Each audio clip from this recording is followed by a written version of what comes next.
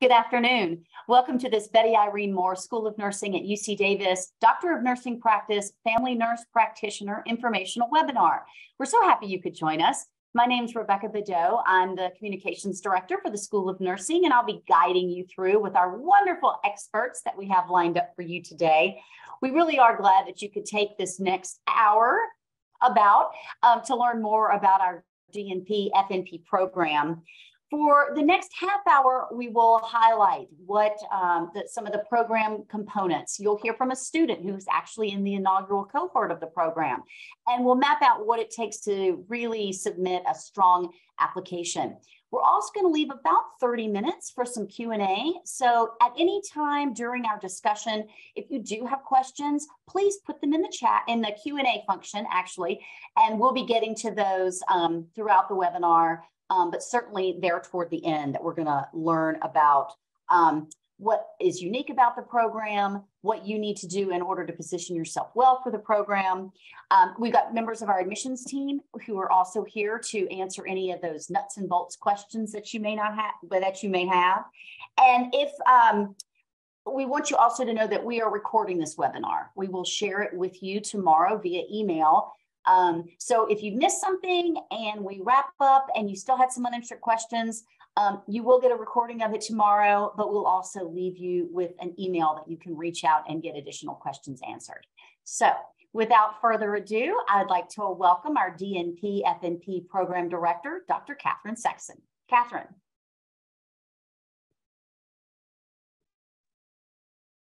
Have to work all of the unmute buttons. Take it away. All right, so welcome. It is delightful to have everyone with us today. And thank you, Rebecca. I'm happy to be here to share with everyone a bit more about what makes our DNP-FNP program truly unique. And so I thought I would share with you just a little bit of my background so that you get a sense of who I am and what brought me here. So I've been an FNP now for 18 years with a subspecialty in geriatrics. I own and operate my own practice and have been doing that for the last 15 years. I started teaching. One of those instructors that I had in undergrad found me in the grocery store and convinced me that teaching was definitely in my future. So I started as a clinical instructor in a pre-licensure program in 2001, moved into the classroom in 2002, and into advanced practice in 2004. And with that began the journey of the DNP. So I started my PhD in 2004 because there was no DNP program. So if you were going to teach or you wanted to advance your education, or if you wanted to do that scholarly project research that was always too big to do in my master's program, then you had to pursue your PhD. And during that time, the DNP came into existence, and I participated in the committee work that actually developed the DNP and differentiated its goals from that of the PhD. And from there, finished my doctorate and helped design a master's to DNP program at the University of Alaska, and then the bachelor's to DNP program 3 years later, both of which were thankfully accredited by CCNE, which then allows us all to sit for our boards. And what brought me to this school, because I spent my entire life in Alaska, was the opportunity to work on some extremely innovative projects, including the Family Caregiving Institute and developing coursework that would allow us as healthcare professionals to be more effective in our work with family caregivers. The commitment to diversity and equity and inclusion at this school. A lot of schools tend to talk about that mission and that vision in their programs, but the enactment of that mission isn't always as successful. And so one of the things that sold me on packing up my worldly belongings and moving to Sacramento was that commitment to moving the needle and reducing health disparities, increasing the involvement of people from diverse backgrounds within our profession so that our patients actually see people that look like them and have value systems like them. And then probably the last piece was the dedication to scholarship across all levels. So not just in the research faculty expertise, but also in our teaching expertise.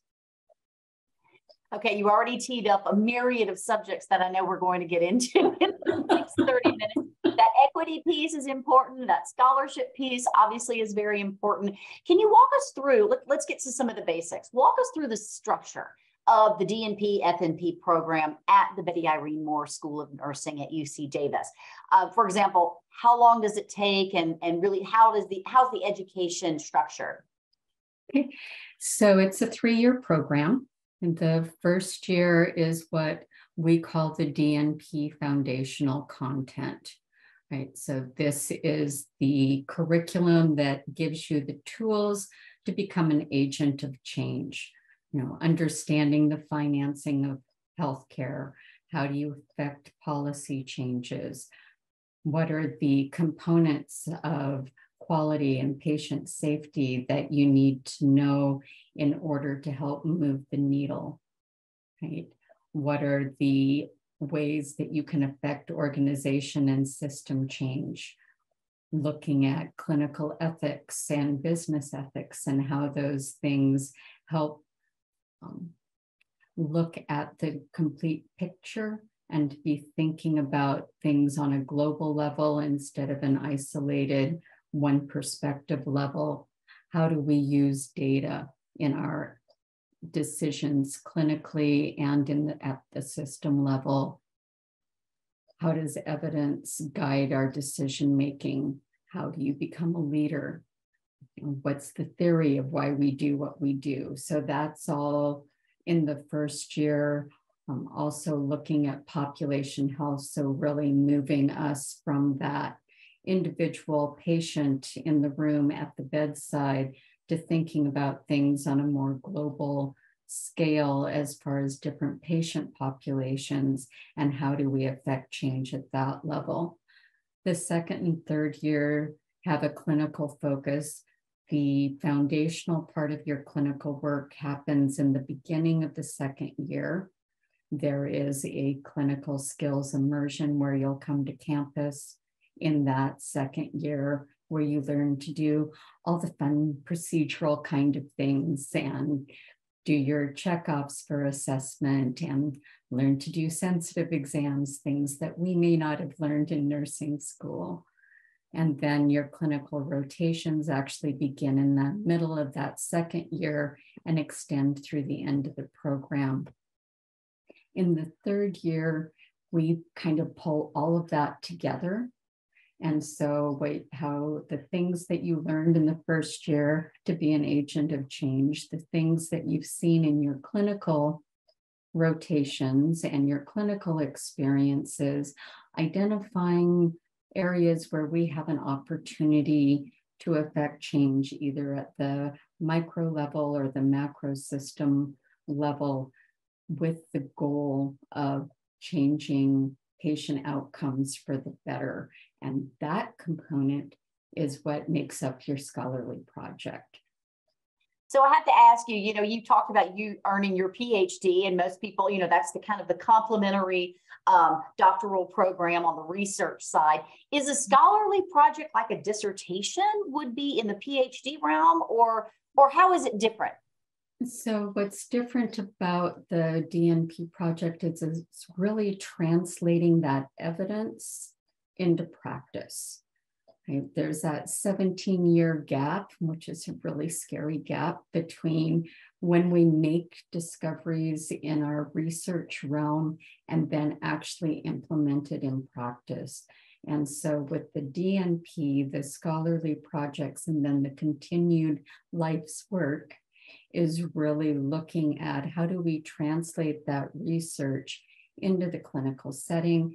Sometimes that means when we try to do that, it doesn't work like it did in a controlled environment. And so back to our PhD colleagues to collaborate to figure out how we make that translation more effective and efficient. So we have a question I want to quickly get to while we're on this topic. Do you have to come in knowing what your scholarly project is? No. And I would say that even when people do, some people have a really good sort of idea about where they think they want to go. But as your breadth of understanding and the depth that you go into expands, and then a lot of times people are coming in with their nursing lens, right, in that acute care environment, and then they get into primary care. And it's like, oh my goodness, I had no idea. What I really want to do is this piece, right? So nice to have an idea, kind of helps you with, is there the expertise to help me do that on the faculty, right? But not mandatory by any means that you have that coming in, because it will evolve as you evolve. Hopefully that'll take a little weight off of the application process. Okay, so in the spirit of transparency, this is when I say I have a very clear bias. I love our program. You're coming from a biased lens as well. But moving up about 30,000 feet, with what is unique? I mean, obviously you've been in the creation of DNP programs and a part of DNP programs for many years. What is unique about this program that you have led an incredible team in the creation of? So with this program, I would say the most unique thing is the focus on reducing health inequities, reducing health disparities, to truly move the needle while people are in their program, so that it's not something you learn from a book. So hopefully Kathryn will share some of that with us when she has a chance to do that. But really, we, in the first year, part of the start of the program is an immersive experience where we take a trip into the underserved areas of our state to really look at what health is, what the disparities are, things that you may never have considered prior to. You know, a lot of times we think very clinically about health inequities and we don't expand into what are the social aspects, what are the political aspects that truly impact the ability to reduce the disparities. And so I think that that's probably the most unique part of our program, integration of patient quality and safety, which I'm sure Dr. Bakurjian will talk about a little bit coming soon. And then also the commitment to innovative solutions. Right? If we knew how to do it, I think we would all have done it by now. Right? So thinking outside the box, being committed to, you know, that ability to acknowledge that we're all going to fail at some point. But the reason we fail is because we're pushing an envelope, right? So if you don't give yourself permission to not be perfect, you never actually try anything new because you're going to do what's tried and true. We know it doesn't work. So I think that integration of health equity, the bold leadership, and that innovative clinical practice are really what make us unique. Well, you hinted at Dr. Bakurjian. I'm going to bring Dr. Deb Bakurjian into our conversation now. She was one of the members of that amazing team I mentioned earlier. She is a professor and our associate dean for practice here at the School of Nursing. Welcome, Deb. And you know, Deb, I should probably mention, I'm calling everyone by first names once we get the conversation going. It's not to diminish anyone's scholarly pursuits or accomplishments. We just want this to be a little bit more informal. So welcome, Deb, and tell us a little bit more about your role in the DNP-FNP program. Well, thank you, Rebecca. Well, I have to say that the process of putting together this program was a huge collaborative effort between many School of Nursing faculty. There was a group of which I was a part of that focused on the year one academic section that Dr. Sexson described earlier. And then many more of our DNP faculty in particular, who specifically worked on the FNP curriculum content under Dr. Sexson's leadership. Once the curriculum plan was finalized, it then goes to what we have here, which is kind of unique at UC Davis, the Nursing Science and Healthcare Leadership Graduate Group, which many universities don't have, but we're lucky to have because it is comprised of faculty from our School of Nursing, as well as faculty from the School of Medicine and faculty from the main campus, which gives us this wonderful, broad, collective thought, opportunities to bounce things off each other and get different perspectives. So it's quite a diverse group. They are responsible for overseeing the curriculum development and the admission processes. Currently, I'm the chair of the Education Policy and Curriculum Development Committee for this school. And I'm also the chair of the DNP Admissions Subcommittee. So I've certainly been personally involved all along the way in these activities. But I want to take just a minute too to briefly talk about my teaching role, which is near and dear to my heart. And that was for this program to develop the quality and patient safety course and work with other faculty to link some of that content across the year one courses. As you can imagine, ensuring that patients receive high quality and safe care is particularly important for all healthcare providers. But for our doctorally prepared FNPs, they need to have a specific focus on this because they will likely be the clinicians who lead the quality and safety efforts for their clinics. And patient safety is really important for all FNPs to understand, as there are patient safety risks that are specific to the role of providers, such as understanding the causes and being able to reduce diagnostic errors, which are a leading cause of medical errors and have a lot of focus right now in this past couple of years. So in the first year course, Enhancing Quality and Safety in Healthcare, students learn the fundamentals of patient safety and quality improvement. And I really encourage them, even though many of them may not know the theories, may not know the specific tools, they've had clinical experiences and life experiences that they can link these principles to. And that really helps them to reinforce the work that they do across the course while they're learning those principles and learning how to use the tools. I can say I'm also really excited about our curriculum and our program. I think the students are enjoying it, and I know the faculty are enjoying it. One of the greatest things about being on the ground floor of a new program is that you get to work closely with the students on improving the course, and that is really rewarding.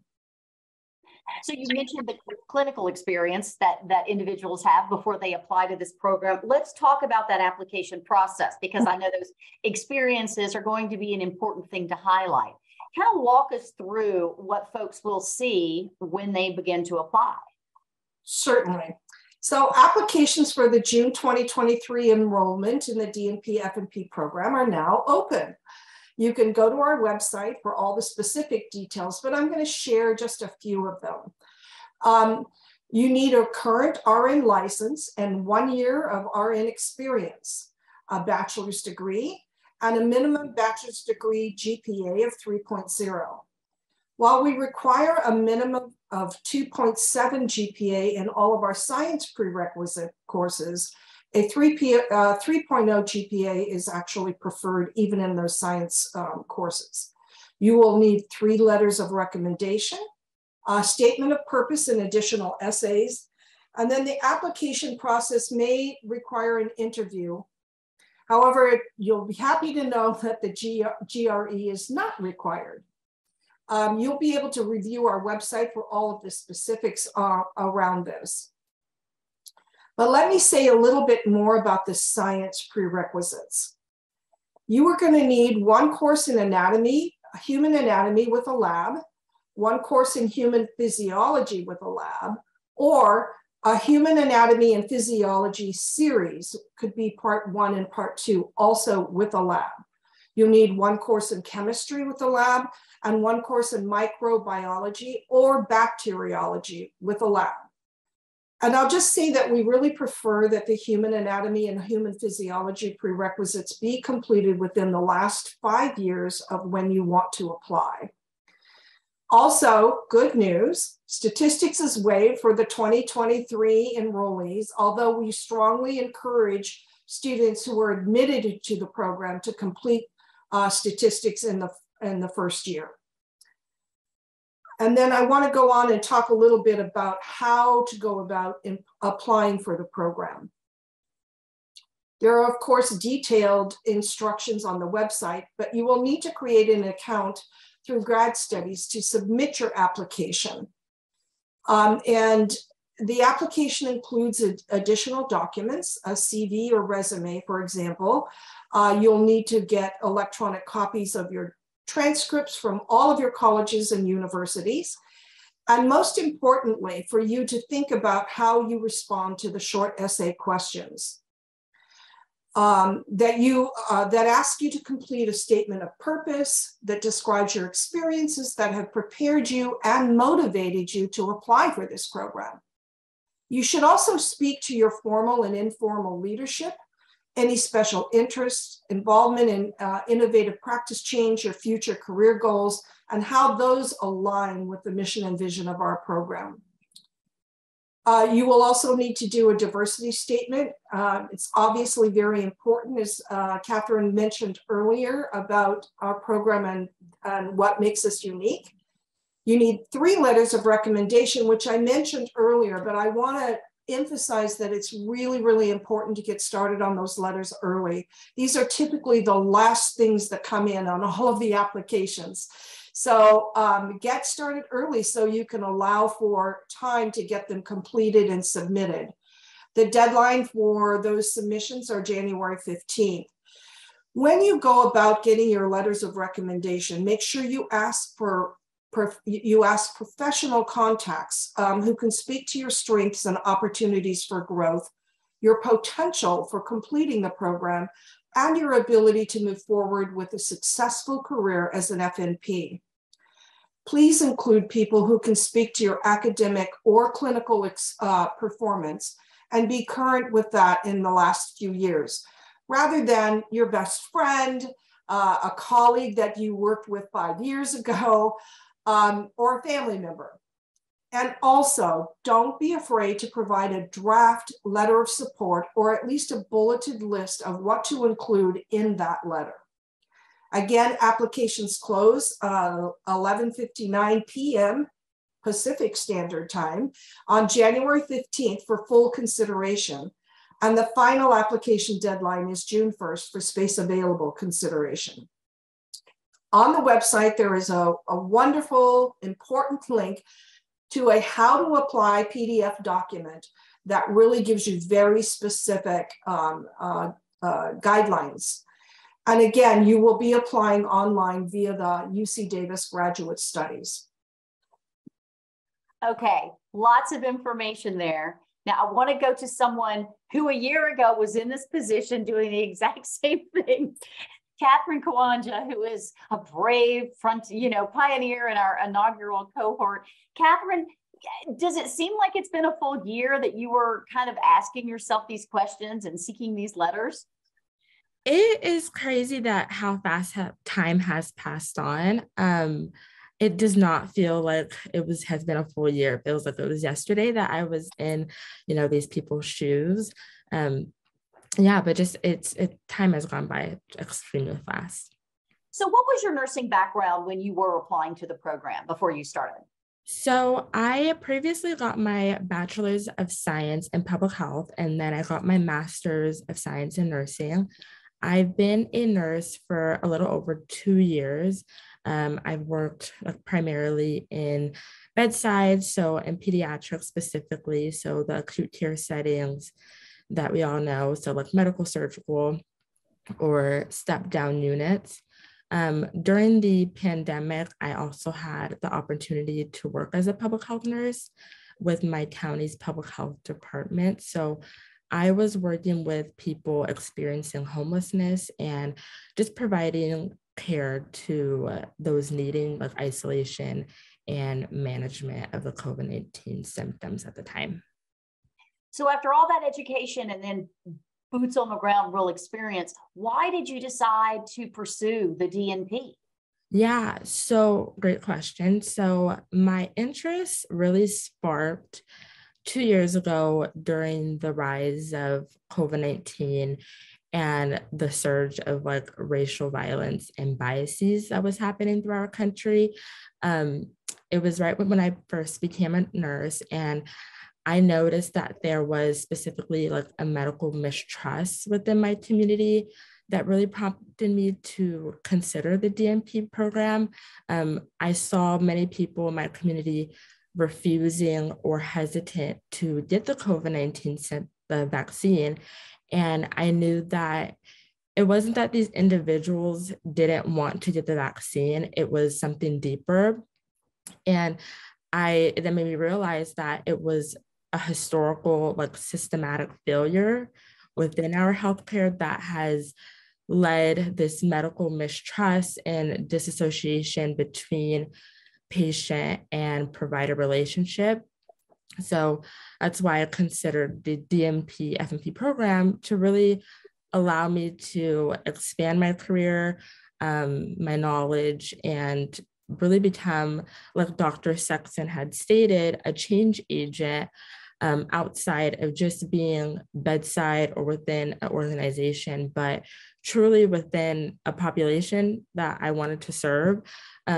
So it really prompted me to want to achieve this and provide and promote optimal health and wellness, and partner with these marginalized communities and bring awareness to addressing health inequities and health disparities that were ultimately impacting their well-being. So clearly you had a vision of where you wanted to take these questions you were asking based on what you had witnessed during COVID.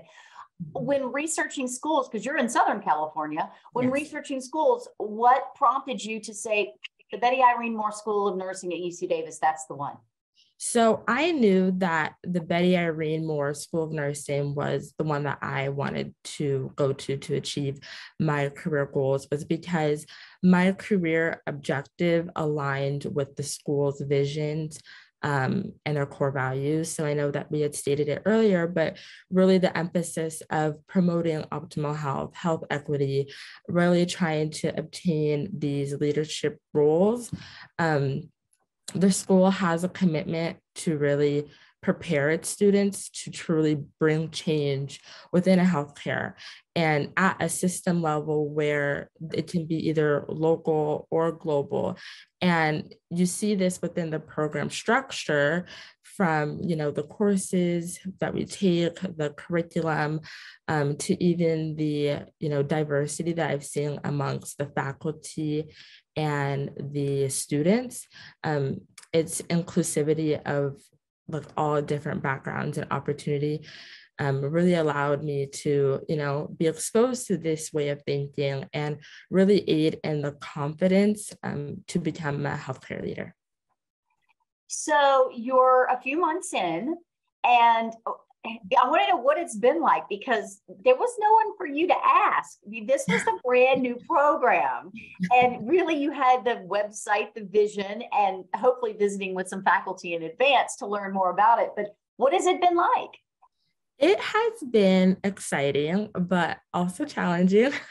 Exciting in terms of being exposed to these intellectual discussions and opportunities that influence and lead you to closer to your career goals. I would say challenging in terms of balancing work, life, and school. I am a first generation student. I am the only one that has really gone to college. However, the faculty and staff have been very supportive. They've been really understanding of our challenges since day one. You never feel alone. You always feel like there's someone there with you in these situations. I mean, I have colleagues that are in the same situation as mine. Many of us are still working full time. Many of us have families, partners that we care for. As well as the faculty really being flexible and understanding of the challenges we face, along this journey. So clearly it's a hybrid program, and the bulk of it is you at home and in your community working and studying. But in September, you all came together for your first of 4 on-site immersion experiences, and you got on a bus. You took a bus trip, and this was not a typical bus trip. Share with us a little bit about what that experience was, how it was connecting with your cohort members, in person, and then kind of the lens it set for you, or the stage it set for you moving forward in studies. And I know that's a 3-part question, but it was a profound experience, I understand. No, definitely. It was a life-changing experience. It was so enlightening. First I was able to meet my colleagues in person. So now that when we have these, Zoom sessions and online and these discussions online, I really know how to connect and build upon the relationship that I already started in person, as well as we had the privilege to go into these various communities along the Central Valley, and it really allowed you to remove the lens of being a healthcare provider and become a learner of their community. Until this trip, I did not know the historical significance within these communities and what they had on our nation. I remember being as young as I can remember that I would drive up and down the 5 and just thought that, okay, there's just farmland, it's just a road. Instead of getting me back up to San Francisco or the Bay Area, then I'm going to come right back down. But this experience has really allowed me to reshape my knowledge and the vocabulary of how I intersect and merge culture and health when providing patient care. And as a provider, not only that, but it showed me the importance of cultural humility in terms of we're not going there to be competent. We're going there to learn from them and build lifelong partnerships with these communities to make change. So this opportunity was something that like Dr. Sexson had stated earlier, you can't learn from a book. And I think that's why I appreciate this school so much, because they allow these life-changing opportunities and exposures than any other school that I've ever been to really allow you to reshape your way of thinking and ultimately lead you to become a healthcare leader. We've got some questions coming in, but the last one I want to ask of you before I skip to this next part is, so how is the online learning? I mean, clearly when you're in a bus immersed in the Central Valley, that is quite a rich, robust experience, but how have you found the different online formats when you meet, when it's, synchronous, when it's asynchronous? How's that been? So I have enjoyed it. We have asynchronous and synchronous sessions online. So our synchronous sessions are probably around once a week or every other week. The faculty, what I appreciate is that the faculty really wants you to learn. And I remember being in nursing school, I was learning off of intimidation because of the fear of failing a test or failing an exam because you wanted to move on with your cohort. But in this, what I've experienced here is that our assignments have enhanced our learning in a different way. So we've seen discussions, we've seen case studies, we do group projects all online. And overall, it's been a great experience. I appreciate the flexibility of it being asynchronous. It really accommodates to the nursing work schedule of working, whether you work days or nights, and allows you to, again, have that flexibility. Well, I appreciate you sharing with us your insights. Don't go anywhere because we do have some questions coming in, and the student perspective may be quite worthwhile. I do want to encourage those of you who haven't, if there's a burning question you have, just put it in the Q&A, and we'll jump to some right now. So Kathryn Sexson, I may have to say Dr. Sexson now, so we have two Kathryns on the meeting, but Dr. Sexson, give us an example of a scholarly project. We do have the question of what is an example that someone has done in the past? Well, being as this is the first year of the program, no one's gotten to year 3 yet. But could you tell us a little bit about how you see those scholarly projects moving forward? So we actually have partners in the community who are waiting with bated breath for some of our students, hoping that their goals and the partners' goals align with each other to work on some changes within their systems. So we have one partner who does a lot of work with the homeless population, who would love to have students participate in a project to develop strategies for trust building with the homeless population in a more more efficient way. Right now, what they see in their practice is it takes anywhere from 12 to 18 months to really start to build a relationship with their clients. And so are there things that we can do differently that would help expedite that building of trust with that population? So that is one area. Another area of a project that I had the privilege to participate in was to reduce the recidivism in returns to correctional facilities that were the result of substance use disorder, and setting up a system where when people were released from the prison system who had substance use disorder, they were connected before ever leaving with recovery programs and a provider to help them through that transition and continue the good work that they had started in the prison system to remain in recovery. So the wheels are already turning, I can see. Speaking of the clinical sites, we do have a couple of clinical related questions. So number one, can you provide examples that the program currently has partnerships with? And then how do you help students find clinical placements? Do they have to find them, or are they provided? So we have a process. So we have a clinical team that actually helps us locate clinical sites for all of our students. So unlike many programs that say, gosh, thank you for participating in our program, now you go find your clinical site and then we'll vet them and make sure they're okay. We actually do that process. We do take suggestions from students. We have things that are called memorandums of agreement between practices and the school. So if we have one that exists, we can certainly do that. If we don't, then we can work on it. We have partnerships all over the state of California.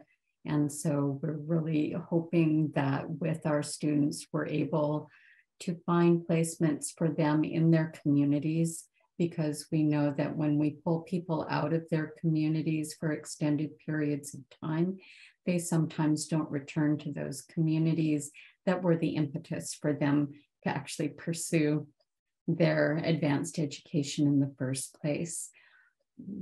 What else can I say? So I believe we've got a link on the website where folks, and we're going to follow up in the email, but what is that link in regards to soliciting ideas for clinical placements? Right. So on the website, there's the DNP-FNP questionnaire link.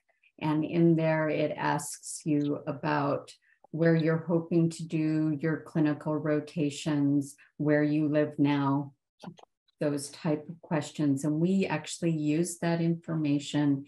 We share it with our clinical team. Do we already have placements in those areas, or do we need to look beyond that? We have some wonderful partnerships with the federally qualified health centers. Is that an opportunity based on where people are hoping to have their clinicals that we can utilize with that particular student? And so it really helps give us a jump on making sure that we have the resources and the sites available so that students don't have to relocate.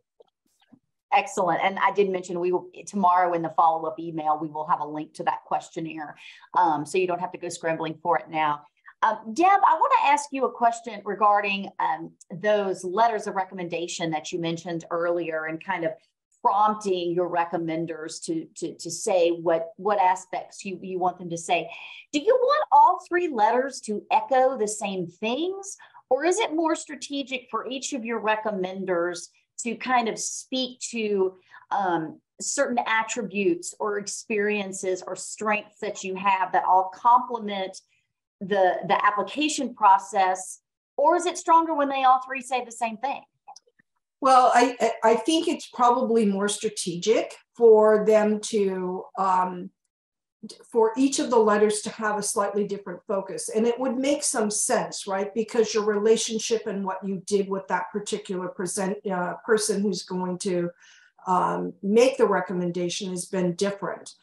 But there are certain things that you want to make sure that they do speak to. Things like your leadership, your willingness to be innovative, your skill sets in terms of relationships with patients and other staff. Those kinds of things you want to have them speak to those, even though the setting might be different. It might be a different kind of practice that you were participating in, or it may have been not a clinical practice, but maybe an academic environment that you were working with somebody. So I think if you put the three letters together, if you put the three people together and think about what your relationships are, if there are certain aspects that make better sense for one to speak to versus another, that's perfectly fine. Just be thoughtful about it, get the request for letters out early, and provide them some content, something about what you've been doing that will help them to craft a really good letter. Those are good tips. For the diversity statement, I'm curious, is the statement to focus on your support of diversity, equity, and inclusion, or the experiences that you're bringing? For example, Kathryn mentioned she's a first-generation college student. That's clearly one of those kind of diversity perspectives. Or is it a combination of both? For that statement? I think it's a combination of both things. Experiences are powerful. If you've had experiences, whether that be first-generation college, which I am also, Kathryn, but it's also other kinds of experiences and challenges that you may have had. It may be a socioeconomic, it might be a gender diversity, it might be race or ethnicity, it might be, you can look at many different things that highlight your experiences with diversity. And I would really encourage people to really think about it from the health equity lens, because we know as clinicians that we have terrible inequities in our health system. They come from social determinants of health. They come from structural racism. They come from a lot of different areas. And I think if you can speak to some of that and have a personal experience that complements that or highlights that, that would be really helpful. Kathryn, is that something that you looked at in your application from that frontline experience that you were talking about, that you noticed in COVID with the vaccine hesitancy and some of those questions? Yes, during when I was preparing for my application, I really focused on, like Dr. B had stated, the health inequities that I had saw within my own community and how I had this urge to want to implement change, and that's my reasoning of wanting to apply to the DNP-FNP program. So as an applicant, I would really, advise to emphasize on those experiences of what makes you or prompts you to really be a change agent within your community or within globally or systemically. So that's one of the things that I would focus on as well. Very good advice. Kathryn with the K, Dr. Sexson, question about financial obligations of students. How is the program run as far as cost and financial commitment? And so we are quite blessed to have generous financial support from the school side that actually translates to students to cover approximately 30% of in-state tuition and fees for the program. There's specific details about financial support that are part of our admissions offer, the links to our financial aid office. We really do try to help students minimize the expense at the end of the program, right? So you're not walking away with huge debt on the other side. That's always a good thing to hear, especially as we're nearing the end of the year and then tax time will be here. So earlier, Deb, you were mentioning our, grad group and our interprofessional approach. I think even Kathryn was mentioning the diversity that she's seeing in the professors that are teaching courses. How do folks, when they're looking into kind of what their interests are, maybe in that scholarly project, or at least kind of an area, is it a good idea to kind of see who within the faculty maybe shares some of those same interests? How does that work? Yeah, I think that it is a really good thing to look in the faculty for people who may have some alignment, but I think it's also an opportunity to really broaden your thinking about things. And in addition to our own faculty, we have an entire School of Medicine and an entire university full of faculty who do tremendous work. So one of the things that happens is that each of the students will get an advisor, and that advisor, along with your regular faculty, will really help you to think more about who you might link with. I encourage all of the applicants to go onto our website and look at our own faculty to see the diversity of interest in our faculty and expertise. But we will also help you to find others that will align with what your interests are, or help you to think through how you might go about working on a project. So you'll have a lot of partnership with the faculty in doing that. Excellent. I'll put a little plug in. If anyone wants to ask a question, get it in now as we're about to wind up. But Kathryn Sexson, Dr. Sexson, what does mentorship look like for faculty and leadership here at the School of Nursing? So, Rebecca, to clarify, for the faculty or for the students? Well, from the faculty to the students, how do we mentor these future DNP-FNPs? So we actually have advisors that are assigned with each student. So we have that link. They meet a minimum of quarterly, and more often, if it works out for the student, as Kathryn said, they're balancing a lot of things. So sometimes it's more an email check-in when things are needed, or just to say hi. And then as progression through the program happens, they'll have a chair for their scholarly project. They'll select someone and collaborate with them to help guide them through the development of the project.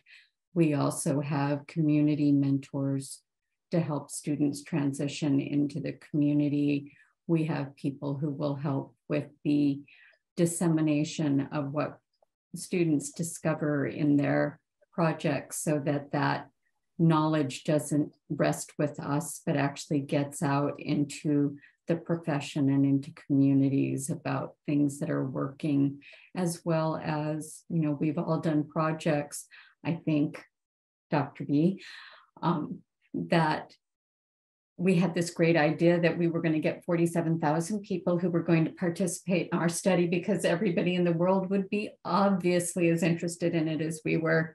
And that didn't work out. But why didn't it work out, right? So sometimes it's about why didn't people participate? How would I do that differently in the future? So even if you don't affect the change you were hoping to, there's still great value in the project. And so we mentor students on how do you talk about those pieces of things as well as the great successes that you've had. So we have monthly meetings that are available that are optional for students to drop in and visit with faculty. So there's a wide breadth of ways that we reach out. And of course, everybody has our emails and pretty much all of our cell numbers. So I see Kathryn is nodding. Kathryn Koanja. Have you found faculty to be accessible and responsive? Yes, I feel like that has been the biggest help in this transition of starting this DNP program is how accessible the staff has been and the faculty. They are, once you've sent the email, they'll probably respond within 30 minutes to an hour. Whether you call them, email them, they are always there to, route you to the answer that you need. And overall, I've had a great experience. I would say that the faculty has been very helpful, though. So we have a question also following up with you, Kathryn. How did you juggle it all? You mentioned you're working full time. You're taking care of family. How difficult is it? And are other members of your cohort juggling some of the same things you are? Yes. So you can't juggle it all by yourself. You have to, a lot of my cohorts are as well in the same position as I am, but I feel like the importance of it is really communicating with your family and your loved ones before entering this program, and really state with them the, challenges that you may face, and, communicate with them that I'm not always going to be at every single party, or I may need assistance with washing the dishes or washing the clothes. So I feel like when you are transparent and you alleviate some of that stress that can be taken off of you and, given to one of your loved ones, will really aid in the success of the program. That is excellent advice from someone who's living it right now. And Dr. Sexson, I see you nodding. Is this kind of where that perfectionism needs to take a back seat so that you can lean on others and get by with what you need to get by with, but maybe not be perfect in everything? Absolutely. And I think one of the big things, I can speak for myself, was being vulnerable to say to my family and friends, I can't do it all.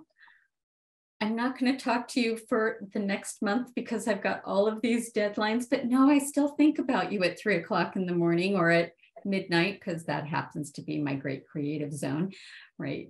So being honest with folks, reaching out for the help.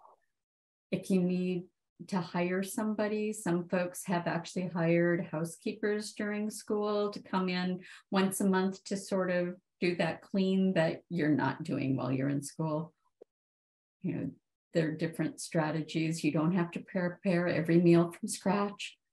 There are things that you can give up, and you just have to look at where your priorities are and how you accommodate those to the best of your abilities, making sure that you have things like date night, so that month isn't with the person that you're not talking to them for the month.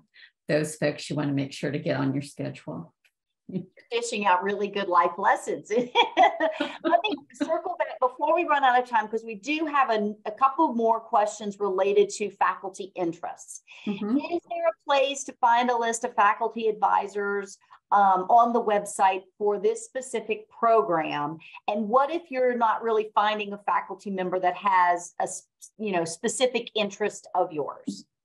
And so in the faculty component on the website, any of the faculty who are doctorally prepared can serve as chair for our DNP projects. I saw the note about someone interested in palliative and hospice care.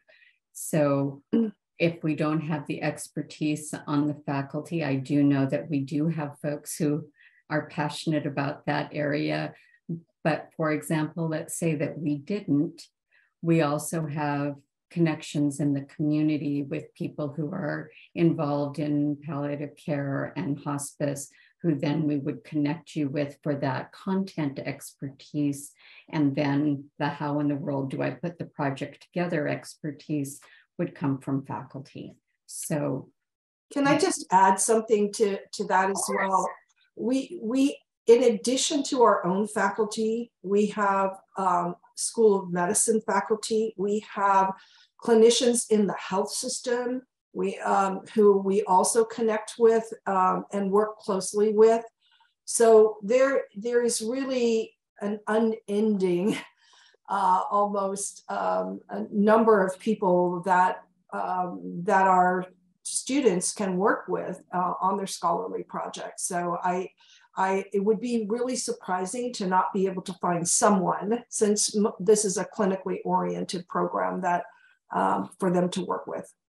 And I'm glad you mentioned that. Thanks, Deb, because we're a part of an academic health system. We have a very deep bench, as they say in basketball. Dr. Deb Bukurjian, Kathryn Kawanja, our inaugural cohort student, thank you both so much for joining us. Dr. Sexson, in this last couple of minutes, I just wanted to open it up to see if you had any final thoughts for those who are now deciding whether they're going to submit the application and how to make it the best they can make it. So I would say, if you're asking yourself, do I really want a DNP-FNP? The big question is, do I want to have the ability to make change beyond the patient in the room with me? If the answer to that question is yes, then you're thinking in the right vein of where to go with your career. If you're thinking, why this program, if you're truly interested in moving the needle on health inequity, changing practice so that we are delivering the best care we possibly can, changing constraints, right? The only barriers we truly have are the ones that we set for ourselves. There's always a way to create change. It may not happen in the moment, but over time, those things can evolve. If you develop a scholarly project in the program and it still has phase 2 and 3, right? So then how do we link people coming behind you to continue to help make those changes? And you may very well become the community member expert on that scholarly project committee when that time comes. If you want to keep the nurse in nurse practitioner, I would say that's the other more unique thing about our program, is that we deliberately didn't focus in the clinical year only on the medicine, but truly that holistic approach to care that is so integral to what it means to be a nurse practitioner. It's not just the medicine, it's not just our nursing, but it's that wonderful integration of the two. Then I would wholeheartedly advocate for you to complete your application.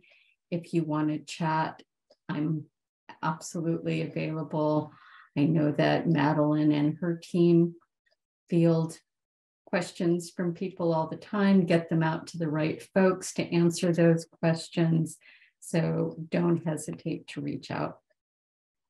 Thank you, Dr. Sexson. Excellent plug. And we're serious. We like to hear from you. So here are some great emails and some resources all up on the screen. Remember that applications close on January the 15th, which will be here before we know it.